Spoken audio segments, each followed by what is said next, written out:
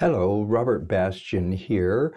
I want to review with you a little simple idea for people with what I call the fortress larynx who have spasmodic dysphonia.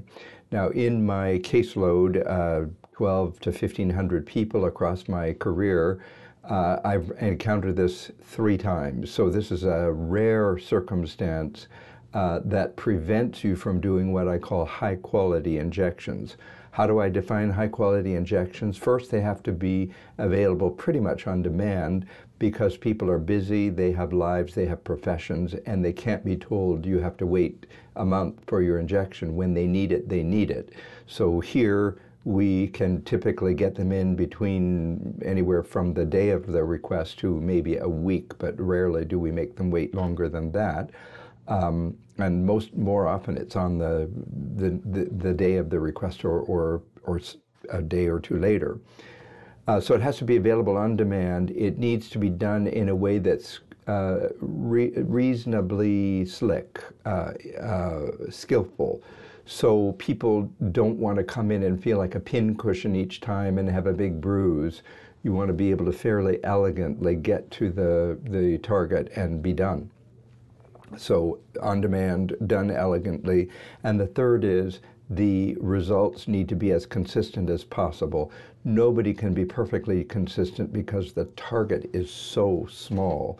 The larynx, the vocal cord muscle might be that big, so it's not a very big muscle, and it's not on the surface, it's inside.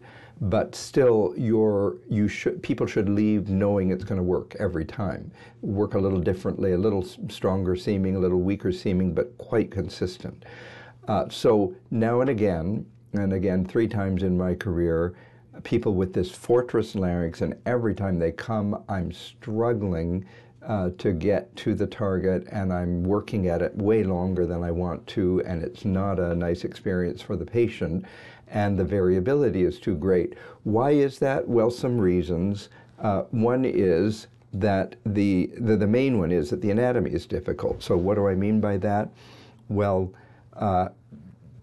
just so you get an idea of what's required for a Botox injection, you have to, if you're using the EMG, you have to find your way through this little chink right here between the thyroid cartilage here and the cricoid cartilage here.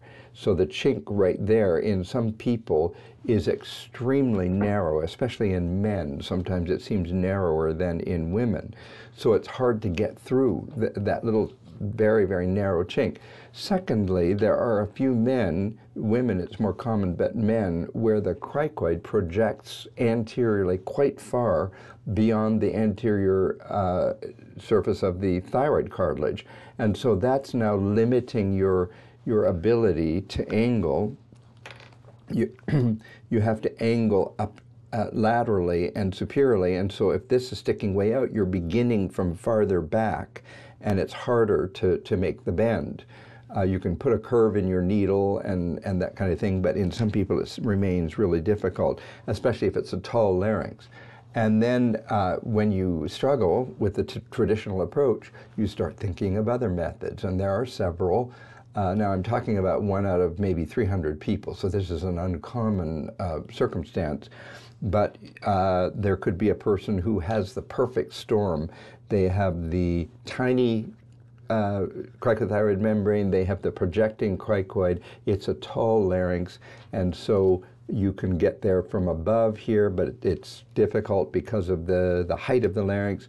You can try going straight through the cartilage, and in women that could work, but in men it's often very ossified, and the lower you get, the more ossified it is. And of course there's this very last resort method, which is to do it through the mouth here in the office. And there are people who just aren't into sword swallowing, and it's very difficult for them. So what have I done for about 3 people in my large caseload who have this fortress larynx problem? Well, it might seem a little bit extreme, but it's made all the difference for these people. What I did was to take them to the operating room under local anesthesia only. No, I don't even think we did sedation. I can't remember exactly, but I don't think we did. Just local anesthesia here, make about a 2 centimeter incision, or maybe 3 centimeter, to get down to the thyroid cartilage, and then you make a window right here because the vocal cord is deep to that window. So let me put a little yellow post-it on here to show you approximately how you might do this. So you might make a window. Now that's a bigger window than you would use for a medialization laryngoplasty. In a male, maybe 6 by 11 or 12, and in a female, 5 by 10. So it's a generous sized window. And you go down to the cartilage, you remove that rectangle of external perichondrium, you drill away the cartilage with a cutting burr, and then you remove the internal perichondrium as well.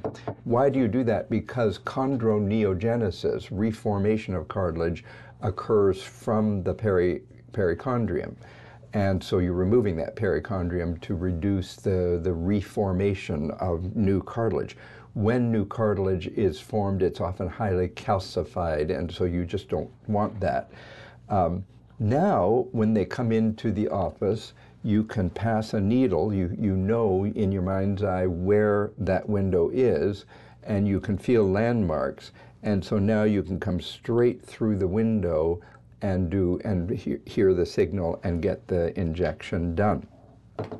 It's made all the difference in those 3 people. So, you know, very skillful, high-quality shots, it's not going to be needed very often, but I've run into the fortress larynx, and I thought maybe you would too, and so it's one idea of how you might meet that challenge.